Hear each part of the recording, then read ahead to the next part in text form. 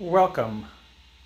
This will be a quick video, but I would like to show you some of the modifications that I've made to my Eryone, or Eryone, I think it's pronounced Eryone, but my Eryone Thinker SE. I purchased this printer about 3 weeks ago and put it together with my son, spent some time calibrating it, and then it's been printing really well.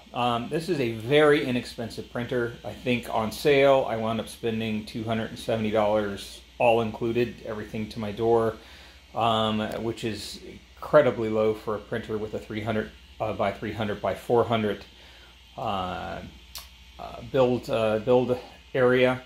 And as you can see, it's working really beautifully. I'll get a little bit closer here in a second, but the purpose for this video is to show you some of the modifications, and really not modifications, just additions that I've been able to make and print for use on the printer itself. These are available on Thingiverse. If you go to the Facebook group, which is, there's several Eryone Facebook groups, but one of them is particular to both design and innovation. So search for Eryone Design and Innovation, and you'll find a group where they publish a document with links to different things on Thingiverse for the Eryone, all the Eryone printers, but the Eryone Thinker series as well. And I just want to show you a few of them because I think they've really helped make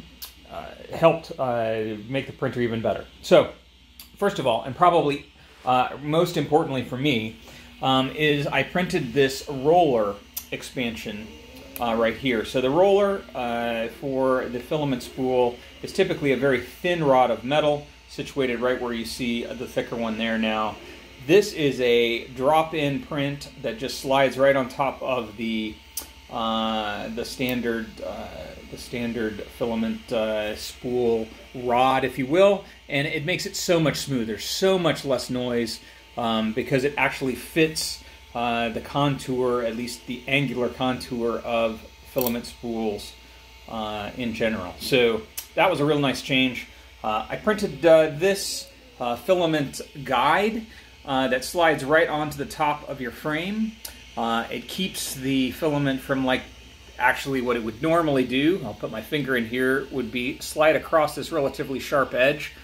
And this keeps it off of that, as well as takes it a bit out from the frame so that it enters the Bowden tube at a much better angle overall. It keeps it at a relatively stable angle, which is really nice.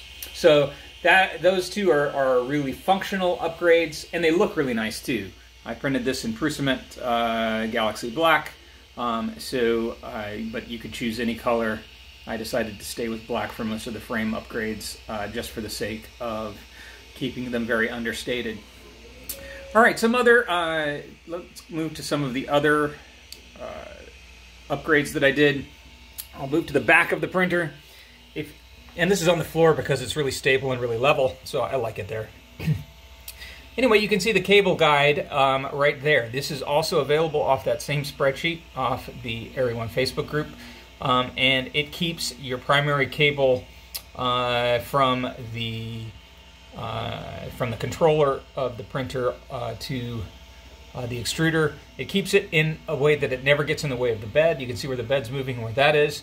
And it also keeps it from being jerked around as a result of the print, as the print continues to go higher on the Z-axis. So really enjoy that. If you'll notice on the other side, I printed another one of those printer guides, or excuse me, cable guides, and I put it on the Y-axis cable there. So on the heater control cable. So that was a really nice upgrade in the sense that it's functional, keeps the cables in a good place, and out of the way of the printing mechanism. Another very functional upgrade that I printed was, and you'll get to see it in motion, this will get us closer to the print here, is the fan shroud on the bottom of the hot end of the extruder assembly. So this is much better than the stock fan director, which very interestingly directs the fan exhaust kind of down at the build plate instead of across the hot end or the nozzle. So this does a really nice job. This upgrade does a really nice job of kind of circling around the nozzle and directing the exhaust to multiple, on multiple angles and multiple axes towards the extruder nozzle, and it just works better. I've been able to actually tweak my temperature through temperature towers, and it's just doing better overall as a result of getting better cooling to the nozzle. While I'm here, you can see that the print, this is a massive print. It's going to be going on for at least another day or two. But it looks really nice. This is just an example of some of the results you can get from Eryone Thinker, as long as you calibrate.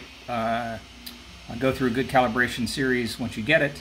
Make sure things are working correctly, and you'll have a good time.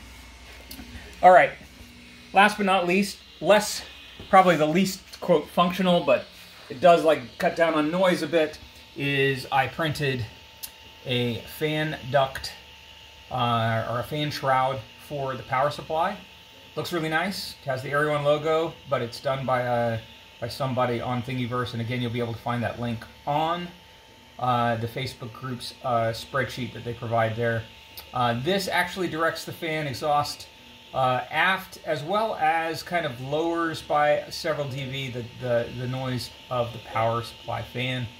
As you can tell, it's an overall this is a very quiet printer, and this just makes it even more quiet in this particular space.